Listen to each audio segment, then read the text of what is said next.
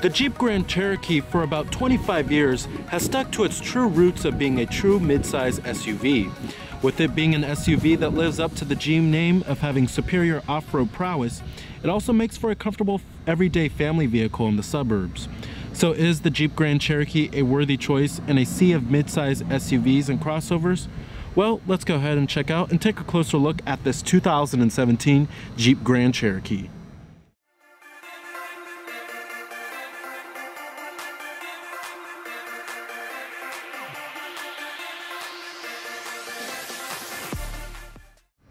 Now this Grand Cherokee generation has been out for quite some time, since the 2011 model year. In 2014, Jeep updated the Grand Cherokee and brought a pretty extensive refresh that brought new headlights, taillights, and then they also updated the interior quite a bit too. Now for 2017, not much has changed, but there are a couple of updates here that are pretty noteworthy. First off, you do have a slightly revised front fascia, especially you can see that with the headlights. The headlights are a little bit slimmer this time around. And then also Jeep is introducing a new Trailhawk model, and then supposedly there's also the Trackhawk model too, which is kind of like the equivalent of the Dodge Hellcat. Now also the Trailhawk model is aimed at off-road enthusiasts. It features standard skid plates, and then of course you have the Quadralift air suspension, and then you have a rear electronic limited slip differential too. Now on the Summit trim, you do get a full-on Laguna leather interior, which is new for 2017. And then also for 2017, the Summit model gets new LED daytime running lights, which do look quite nice. And then they also kind of look like a Range Rover, to be honest. And then you also do have a revised front grille too. But of course you have classic Jeep styling traits here with the 7-bar slot grille design. And our trim of the Grand Cherokee we have here is the limited trim, and it's pretty loaded inside. It has some nice features. Now it's not the top of the line model, but it's a nicely equipped one. And then I also do love these 18-inch gray alloy wheels we do get here. Pretty nice looking. Now here goes the key fob design for the Grand Cherokee. Decent looking key fob. You have your unlock, your lock, your power tailgate, your remote engine start, and then your panic alarm. Now this is the true blue pearl exterior color. You also do have smart key access on the driver's door and the front passenger door.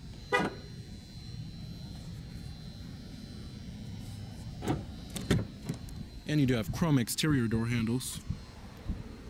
Now when you step up to the limited trim, you do get a full-on leather interior. Then you have some nice contrast stitching too. Power driver's seat with power recline and power lumbar.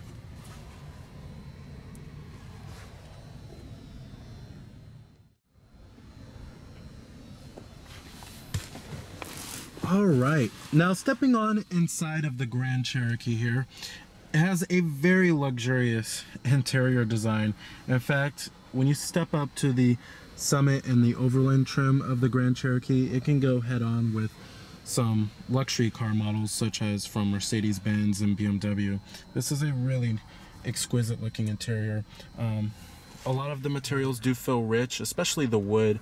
It looks real and it feels real. And then also it's nice and soft touch up here too. You can get a leather stitch dash, which is nice. Overall, not a bad looking interior. And then I also do love how it has a upright design. Now you do have push button ignition. Just put your foot on the brake and hit the button to start, of course. And what you're hearing there is a 3.6 liter V6. You have a full leather wrapped steering wheel. Now Jeep actually updated the shifter in the 2016 model year. They went back to a traditional kind of shifter here, but it is an 8-speed automatic. You also do have manual shiftability and paddle shifters. When you put the vehicle into reverse, this will display your rear view camera with guidance lines and trajectory. You can also get an automatic parking feature for perpendicular parking and parallel parking.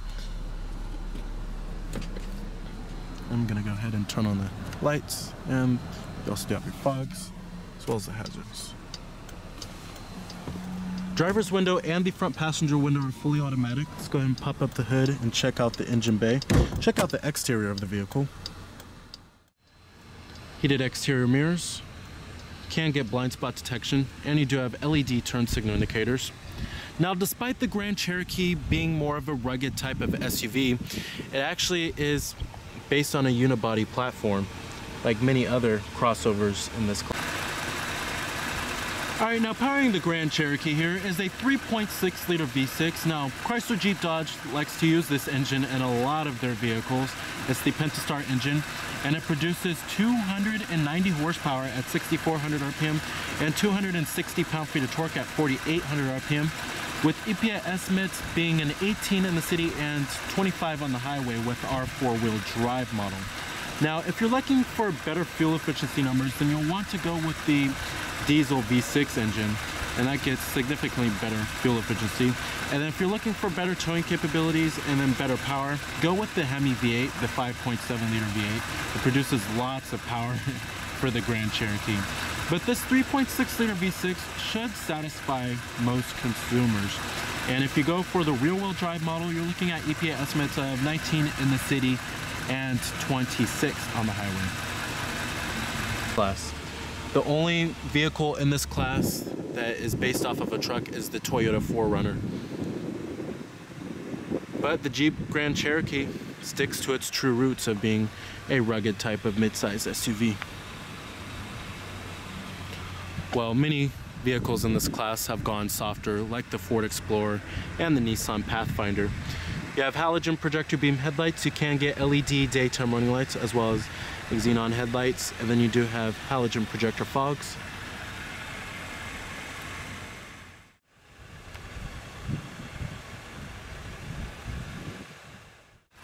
Alright, now powering the Grand Cherokee here is a 3.6 liter V6. Now, Chrysler Jeep Dodge likes to use this engine in a lot of their vehicles. It's the Pentastar engine, and it produces 290 horsepower at 6,400 RPM and 260 pound-feet of torque at 4,800 RPM, with EPA estimates being an 18 in the city and 25 on the highway with our four-wheel drive model. Now, if you're looking for better fuel efficiency numbers, then you'll want to go with the diesel V6 engine, and that gets significantly better fuel efficiency. And then if you're looking for better towing capabilities and then better power, go with the Hemi V8, the 5.7 liter V8. It produces lots of power for the Grand Cherokee. But this 3.6 liter V6 should satisfy most consumers. And if you go for the rear-wheel drive model, you're looking at EPA estimates of 19 in the city and 26 on the highway. Now, competitors of the Grand Cherokee, you're looking at vehicles in the midsize crossover and SUV class. Probably its closest competitor to being off-road worthy is the Toyota 4Runner. However, its interior is nowhere near as luxurious as the Grand Cherokee's. You can also look at the GMC Acadia as well as the Chevrolet Equinox maybe, and then the Ford Explorer. However, some of these vehicles do offer third-row seats. The Grand Cherokee does not offer that. If you're looking for a third-row seating option, then you'll want to step up to its cousin, the Dodge Durango. Now, the Grand Cherokee can also be compared to some luxury midsize crossover SUVs like the Mercedes-Benz GLE and maybe the BMW X5. Depending on what trim you get of the Grand Cherokee, if you're looking at the top of the line trims, then you'll want to compare this vehicle to those vehicles. Now, when you step up to higher end trim levels of the Grand Cherokee, it gets rid of this plastic body cladding, if you're not a big fan of that.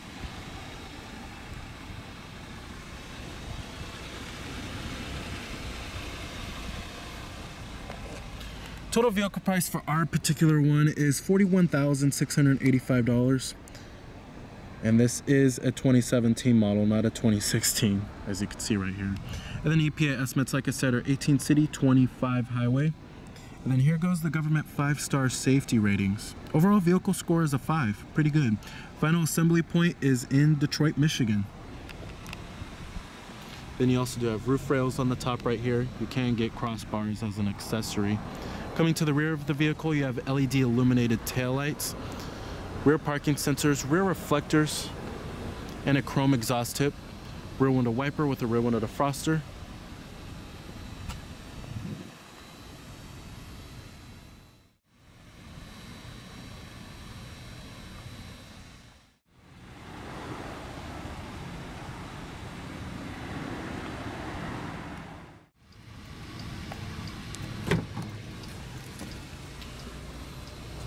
Of course, you have all of your basic power necessities: power windows, mirrors, door locks, chrome interior door handles, memory seat settings for 2 people on the side right here. Love the stitching going on here. Gives it a nice contrast. Now the interior of the Grand Cherokee is pretty roomy and it's pretty comfortable too. Interior quality is pretty good. You have nice soft touch materials on the upper door panel, mid door panel, and on the armrest. The center console is also nice soft touch, and then you do have nice stitching as well. And then up here the dashboard is also nice and softly padded too. And nothing really creaks inside of here. Overall, the build quality is pretty good. Many of the trim and pieces fit well together, so that's nice. Coming to the steering wheel design, I noticed that the steering wheel, they made the steering wheel rim a little bit thinner, and I guess some people weren't a big fan of the pretty thick steering wheel rims. But over here we do have your controls for the TFT instrument cluster, which I'll get to in just a minute. You also do have your voice recognition and your Bluetooth phone controls. Your steering wheel mounted audio controls are actually located on the back of the steering wheel. And then over here you do have your cruise control too. The steering wheel also does manually tilt and telescope.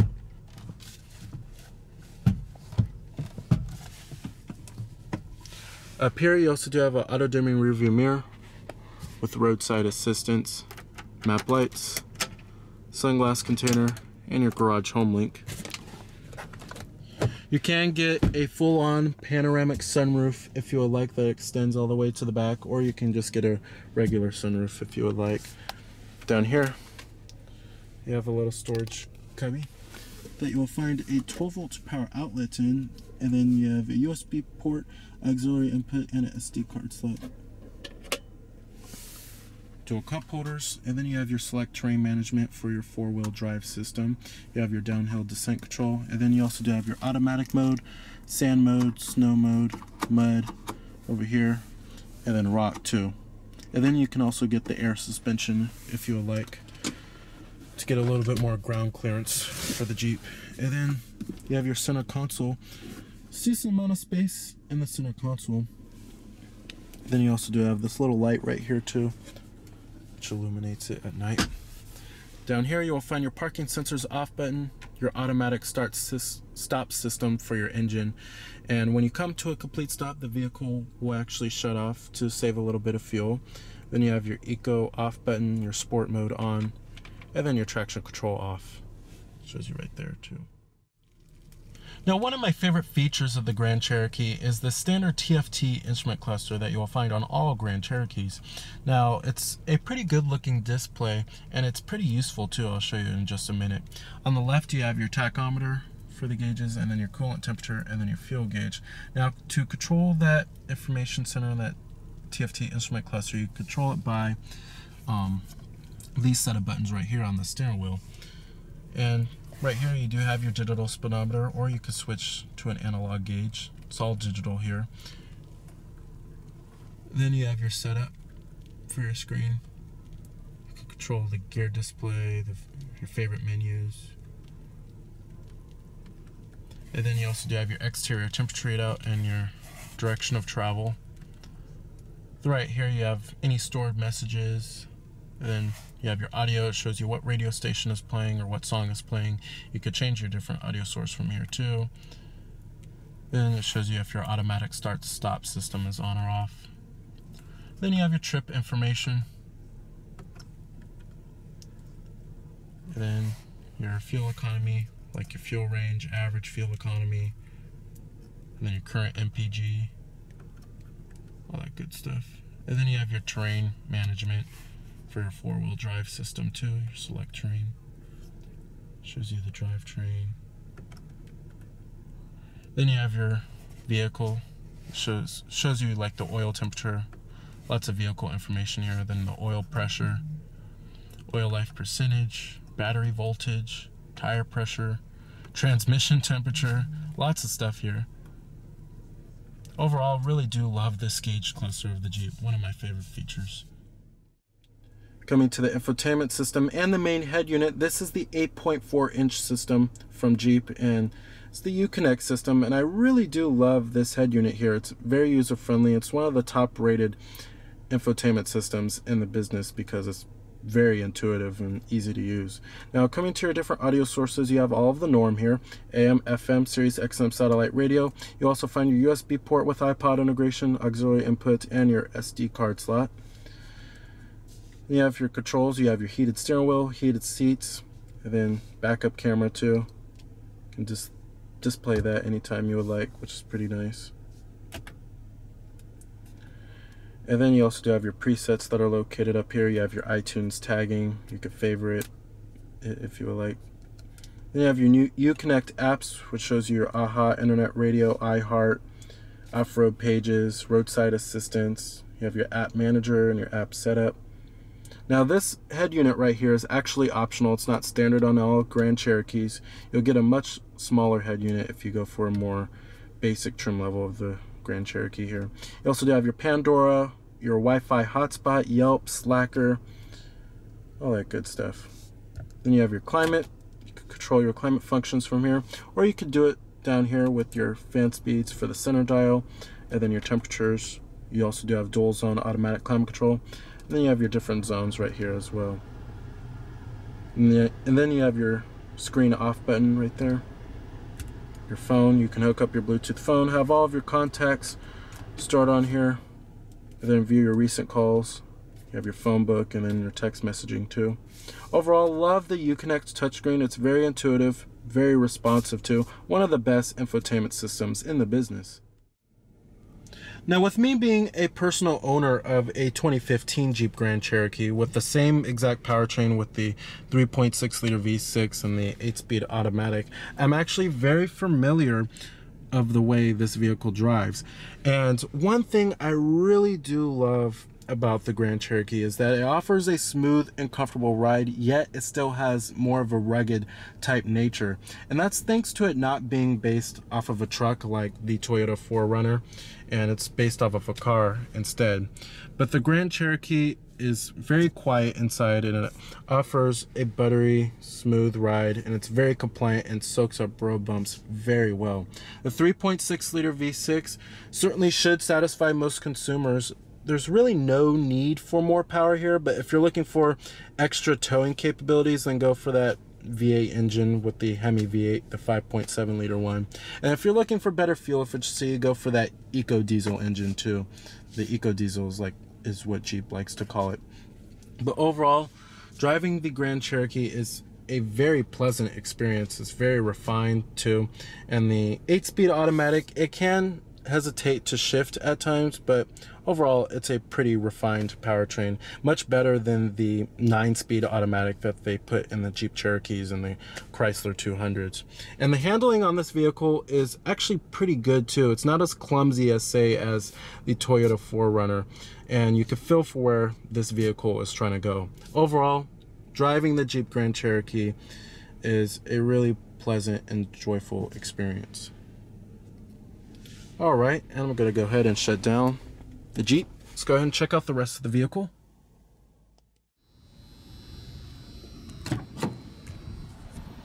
Interior quality in the Grand Cherokee is pretty good back here. It still follows through in the rear. And then you do have second row reclining seats back here, and the headrests are all adjustable, even the middle seat. But like I said, if you're looking for third row seats, you won't find that in the Jeep here. You'll probably have to wait for the rumored Grand Wagoneer that's supposed to come out in the near future, or go to the Dodge Durango. Now you do have dual map pockets back here, rear air vents, heated rear seats that are 2-staged, and then you also do have 2 USB charging ports when you step up to the limited trim, and then you also do have a house outlet. Won't have a problem charging a device back here. You also do have rear cup holders with a rear center armrest. The seats are also pretty comfortable back here too. You have your map lights right here. All right. Power tailgate.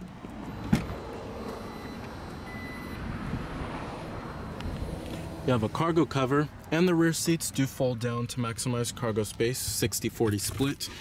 And then down here you also find your spare tire. Then you have a flashlight right here too.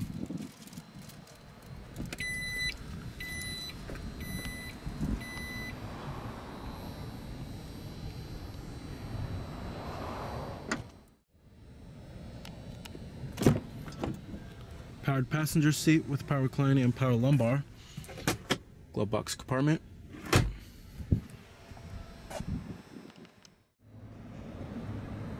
So the Jeep Grand Cherokee is easily one of the best midsize SUVs you could buy.